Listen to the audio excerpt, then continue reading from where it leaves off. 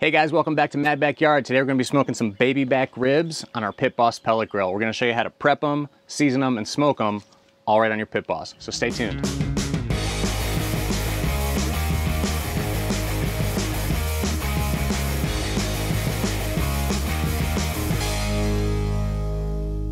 All right, so before we get into how we're going to cook our baby backs, let's talk about picking out ribs at the store and what you need to look for when you're buying baby back ribs. Now there's two kinds of pork ribs you'll find at the store, baby back ribs and spare ribs. And to make it even more confusing, they tend to label them lots of different things. So when you're looking for baby backs, they're not always going to be labeled baby back ribs. These ones today are here on the front, but you can see sometimes they're also labeled loin back ribs or pork back ribs, or sometimes just back ribs. These ones are nice because they went ahead and labeled them every single type for us. But really what you're looking for is back in the title. So even if it doesn't say baby back ribs, if you see loin back or pork back ribs, they're going to be baby back ribs. So that's baby back ribs. That's what we're cooking today. The other type you'll see are spare ribs, and we are going to do some videos coming up soon about how to cook spare ribs on your Pit Boss. You might also see those labeled as St. Louis cut ribs. St. Louis cut just means that they've been trimmed into a nice clean rectangular shape, making them easier to handle and deal with, but they're still spare ribs. So you've got baby back ribs and spare ribs. Now spare ribs are kind of a fattier, more tougher meat, and they're delicious when they're cooked right, but they take a lot longer to cook. So make sure you're not following a recipe or any guidance about how to cook spare ribs when you're doing baby backs. So make sure when you're picking out baby backs, it does say baby back or loin back or pork back or back somewhere in the title. That's what we're cooking today. Okay, when you're picking out your baby back ribs, you want to try to find a nice meaty rack of ribs that has a decent amount of fat over the top. Like I said, most of the meat in baby backs compared to spare ribs is a leaner, whiter pork meat, similar to what you find in a pork loin or pork chop. So you want that fat on top to kind of help buffer that meat from drying out while it's cooking. For that same reason, we're not going to be trimming a lot of fat off of these today. In fact, on this particular rack, I don't think I'm going to trim any fat. If you had some larger strands kind of coming off the sides over here or hanging, you know, use a good knife like this boning one from iMarku to get rid of those so they're not just like hanging off. But this one's pretty well trimmed already, so we're going to pretty much leave it alone. On baby back ribs, most of the meat is on the tops of the ribs versus spare ribs, more of the meat is in between each bone. So the baby backs are more of a curved shape. Little trick when you're picking out baby backs at the store, they're all about 12, 13 ribs or so. They're all the same size. So if you get one that weighs a little more, you know it's going to have a little more meat on it as well. So I was looking last night at ribs. They had some that were $9, $10. This one was about $13. So it obviously weighed a little more. So I knew it had a little more meat on top, and we're going to get a little meatier baby backs to smoke today. Once you've trimmed up any fat, if you need to trim any at all, you're going to flip over the rack of ribs and take a look at the back. Now on the back of our baby backs, there's a membrane that runs across the bottoms of the ribs here. You want to remove this membrane before you start cooking the ribs because it lets the seasoning penetrate into the ribs a little better. It's also not very appetizing to bite into, and it makes the ribs easier to cut later on if you remove the membrane. So to remove this membrane, we're going to kind of go along the edge and try to find a little spot. You can see there's a little one in the middle here where it's kind of coming away. We're going to work our finger underneath the membrane like that. You can see we're between the meat and the membrane. We're going to kind of work it down as best we can, trying to just pull it away from the bones. And sometimes you can get a good grip on it and pull it off in one motion. Sometimes you can use a paper towel to get a little better grip on it and pull it away.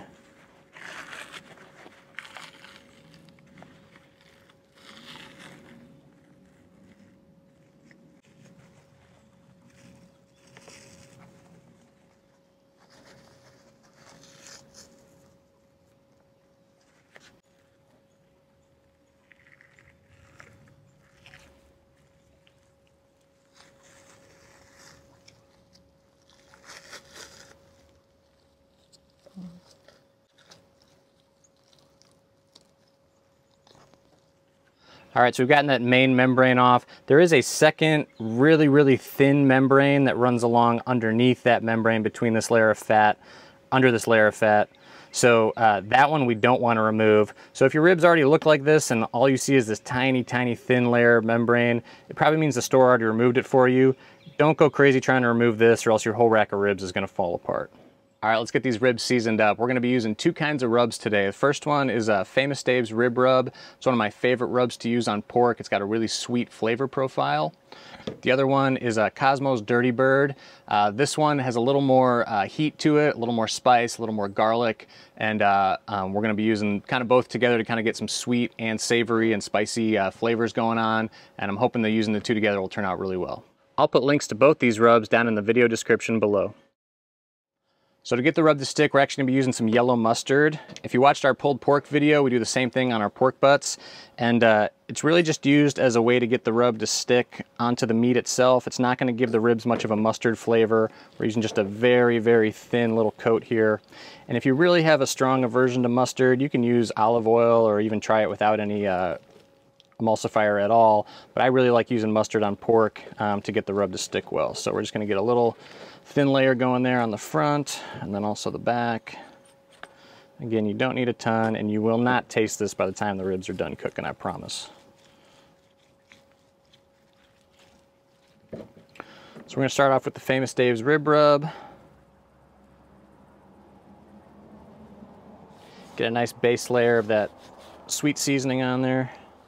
And then we're gonna come over the top with the Kosmos Dirty Bird.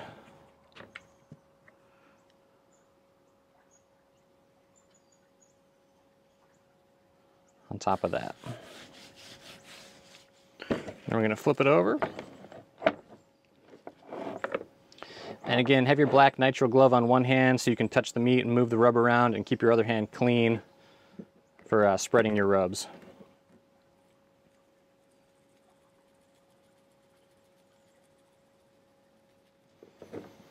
That's the rib rub. Now we're gonna come over with the Kosmos Dirty Bird.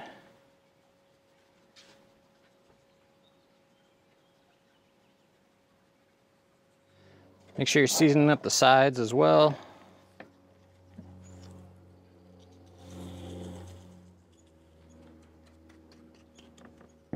Once you've seasoned your baby backs, let the rubs set on the meat for at least 30 minutes before you put them on the smoker. You want the salt and the seasonings to draw some moisture out of the meat and kind of form a paste on the outside. That paste on the outside of the ribs that the seasoning forms is really what's going to absorb a lot of smoke flavor when you put them on the Pit Boss and help form the bark as they cook. You can even do this the night before and wrap them in plastic wrap.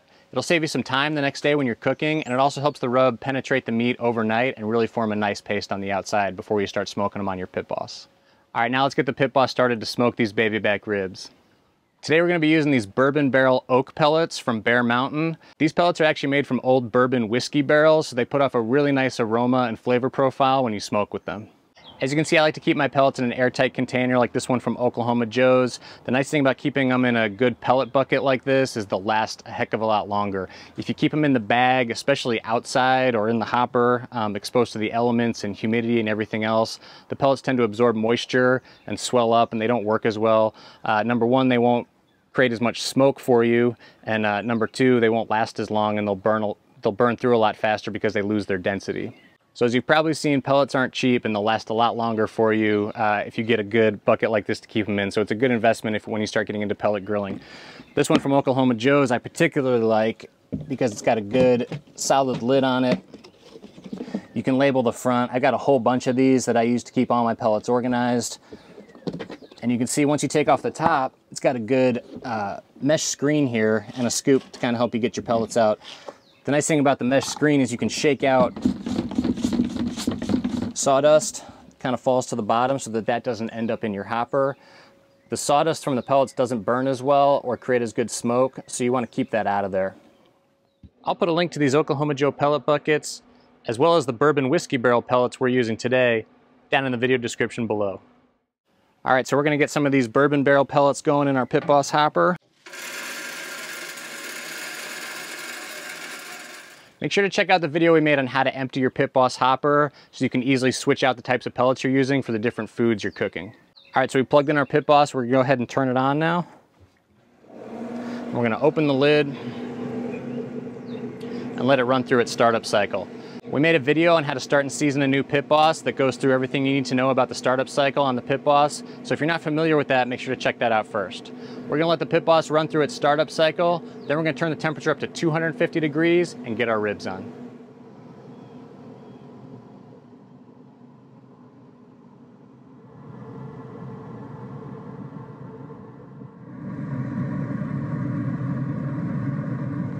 All right, we've gone through the startup cycle. Now we're going to set our temperature to 250 degrees.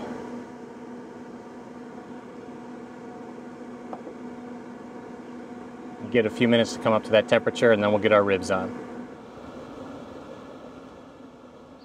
All right, the Pit Boss is up to 250 degrees. It's time to get our baby backs on.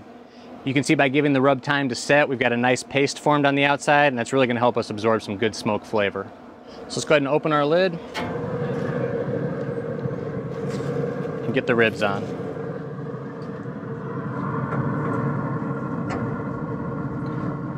I found that the left side of my Pit Boss gets a little hotter than the right side, so I tend to put the bigger side of any piece of meat I'm cooking on the left side and the smaller piece on the right side. Then we're going to go ahead and close our lid. I chose 250 degrees because it seems to be a good sweet spot on the Pit Boss for cooking ribs. You can go up to 275 if you want to cook them a little faster, although I have found that the center portion of the Pit Boss, right above the fire pot, tends to get a little hotter relative to the other parts of the Pit Boss the higher you go. So the lower temperature you can manage to cook your food at on the Pit Boss, the more even your temperature will be. Now we've made a couple easy modifications to our Pit Boss to help with those temperature variations, especially over the ash pot. We're gonna be doing a video about what we did pretty soon, so make sure to hit subscribe so you get notified when that comes out. All right, now that we've got our baby backs on the Pit Boss, let's talk about how we're gonna go through the cooking process on these. Now, one method you may have heard a lot about is the 3-2-1 method. And what the 3-2-1 method when you're cooking ribs refers to is 3 hours on the Pit Boss with smoke, just like we just put it on, 2 hours then wrapped in foil to help get the meat tender and more fall off the bone, and then another hour back on the Pit Boss unwrapped to help firm everything back up and finish them off. Now the 3-2-1 method works great for pork spare ribs. Those are the other type of ribs I talked about at the beginning, and they're a fattier, tougher piece of meat that takes longer to cook. If we did the full 3-2-1 method with our baby backs, we would definitely overcook them. So we're gonna follow the same type of process, but we're gonna do less time in each stage. So at 250 degrees on our Pit Boss, we're gonna do about 2 hours of smoke unwrapped, then about 45 minutes to an hour wrapped in foil, and then about 30 minutes unwrapped when we put our sauce on at the end. So we're gonna let these baby backs smoke here in the first stage at 250 degrees, and then we'll come back in a little while and check and see how they're doing.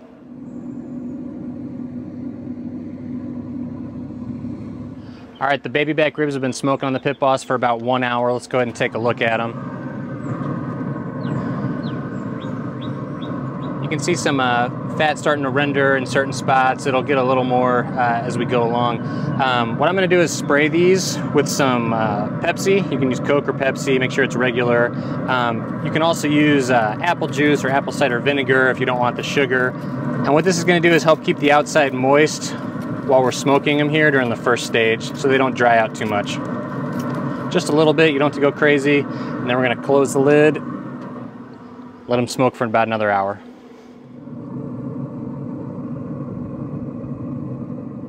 All right, it's been about 2 hours since we put the ribs on, and I gotta say this bourbon barrel pellet smoke smells phenomenal. So we're gonna take a look at how these look now after 2 hours during this first stage smoking them. So you can definitely see a lot more fat is coming through, and that's really what we're looking for to know that we're done with this stage. So you can see some fat coming through, it's starting to render. You can see that it is starting to split a little in a couple spots. Let this smoke dissipate a little bit. But you can see it is starting to split a little bit in a couple spots. I did spray it a few more times with the Pepsi, and that's gonna help keep that meat from splitting and getting too dry on the Pit Boss during this first stage. So you don't have to go crazy with the spray, but just enough to kind of keep it moist and keep that outer layer from getting too dry. Let's kind of see where we are temperature-wise, just to get an idea. So if we go kind of into the center here, so we're at about 168 degrees, 169. So we're gonna eventually try to get these ribs up to about 203, 205 is gonna be the final temperature. You can see we've also formed kind of a nice bark on the outside. The rub's not moving at this point, so we're looking for that as well when we get to this stage. So our bark is set, fat's starting to render, we're up to about 165 degrees. We're gonna go ahead and get this off and get it wrapped. So if you come over here, what I did is I set up a nice long piece of foil, and I usually put it inside a aluminum pan like this just to catch any drippings or juice and to make it a little easier to keep everything contained. And I'm gonna take some brown sugar and sprinkle it. It's getting humid out here. I'm gonna take some brown sugar and sprinkle it in the bottom. And you don't have to do this, especially if you're trying to watch your sugar. You can skip this part, and just the juices from the ribs will be enough to keep everything moist. But if you want to just go a little bit extra, kind of doing what some of the competition barbecue chefs do, a little brown sugar, a little butter, and a little honey.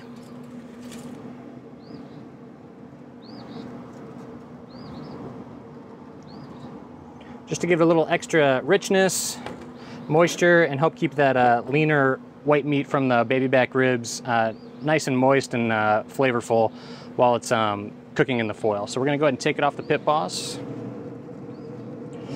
Make sure when you're lifting up your ribs, it's a lot easier to do it with your cloth gloves and your regular gloves on top of it, on top of the cloth gloves, rather than trying to do this with tongs and spatulas and things that get a little awkward. This will help protect your hands from the hot grates and hot meat.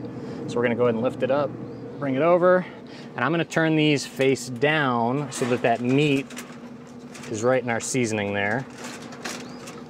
Okay, and then we're going to wrap it up nice and tight.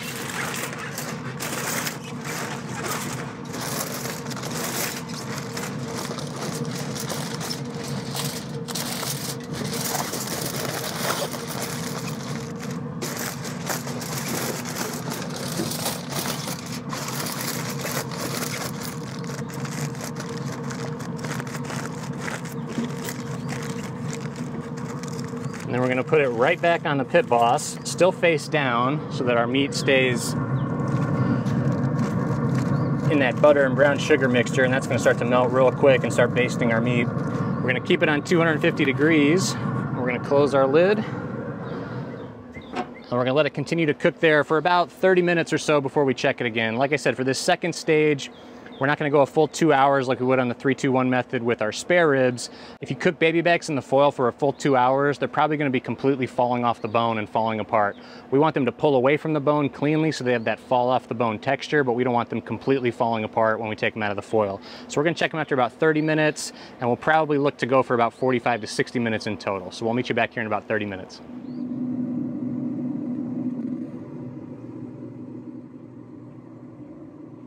Okay, it's been about 30 minutes, so the baby backs have been on the Pit Boss for about 2.5 hours total. Let's take a look at how they're looking now. I'm just gonna unwrap and take a peek.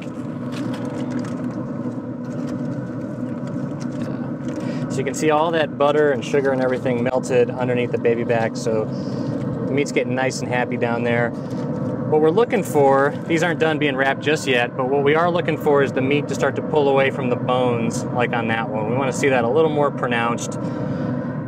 We were at about 169 before we wrapped them. Now we're at about 180, 188, 189. So like I said, we want to get these up to about 203, 205 total. So we're going to rewrap them, keep them on for about another 30 minutes or so, look for those bones to start popping through a little more. That's another reason it's important to take that membrane off at the beginning, or else that can't happen. That membrane kind of acts like glue to hold everything in place. So we're gonna wrap these back up,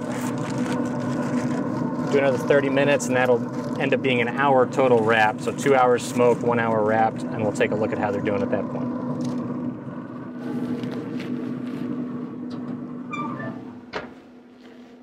Okay, it's been another 30 minutes, so they've been wrapped on the Pit Boss here for an hour total. Let's take a look at where we are.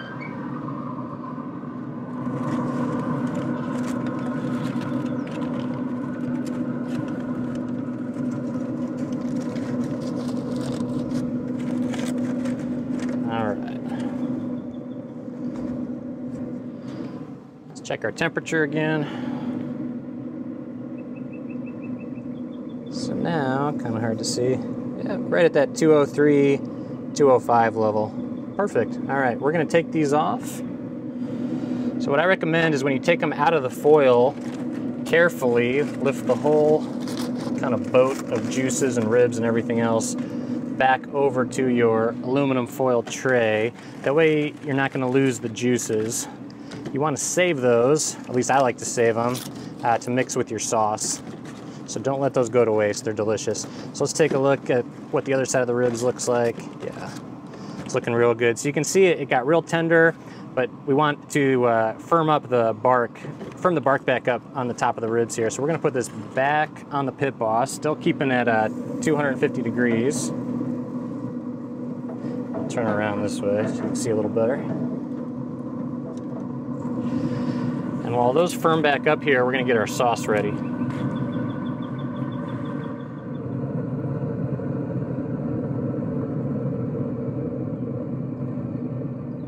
For our sauce today, we're going with Blues Hog Champions Blend. I like this because it's kind of a cross between two of my other favorite Blues Hog brands. The Blues Hog Original, which is kind of a thick, sweet, really flavorful sauce. And then the Tennessee Red, which I love to use on pulled pork. This is kind of a cross between both, so you get the sweetness from the original, but then also some vinegariness from the Tennessee Red mixed together in this Champions Blend. So we're gonna go ahead and put this in a bowl here.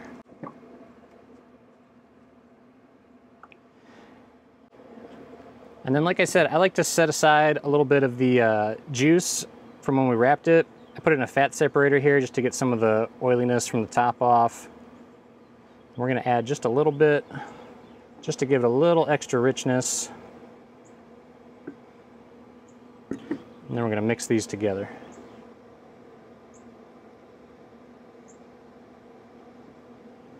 All right, so let's come over and take a look at our ribs. They've been on for about 25-30 minutes or so. You can see the bark firmed back up here for us. So this is the time you want to put the sauce on. Don't put it on right when you take it out of the foil, or else everything's going to kind of mix together. Let that bark firm back up, and now we can start putting the sauce on. So we're going to go ahead and take a basting brush, and just start kind of gently putting it on.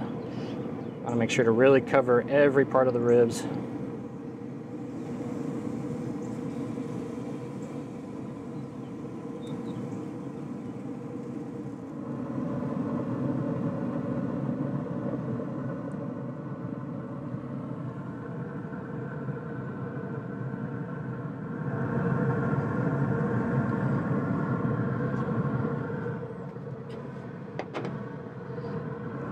We're gonna give this about another 15 minutes just for the sauce to firm up. We're gonna keep it right at 250 degrees.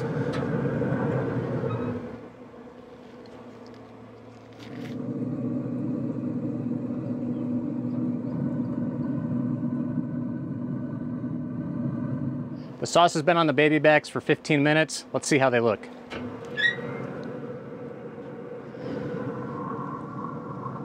Those look really good. You can see how the sauce firmed up a little bit. We're gonna go ahead and take these off. We're gonna put them on our cutting board here.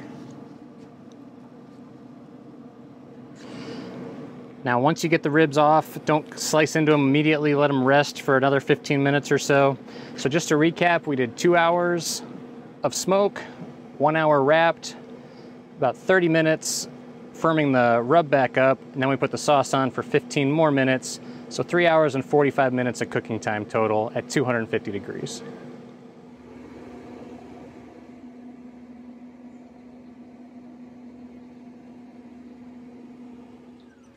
Now we're gonna go ahead and slice these baby backs. The easiest way to do this is to flip the whole rack up on one edge so you can see the bones a lot easier, okay?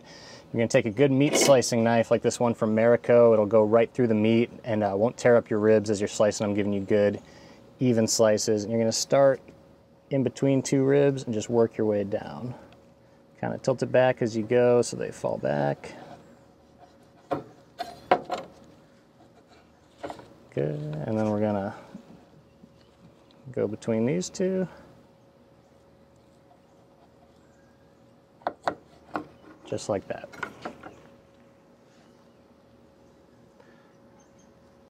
You can see our baby back stayed nice and juicy.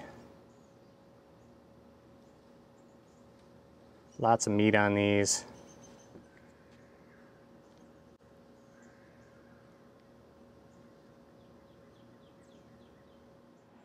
All right, these look really good. Let's take a bite and see how we did.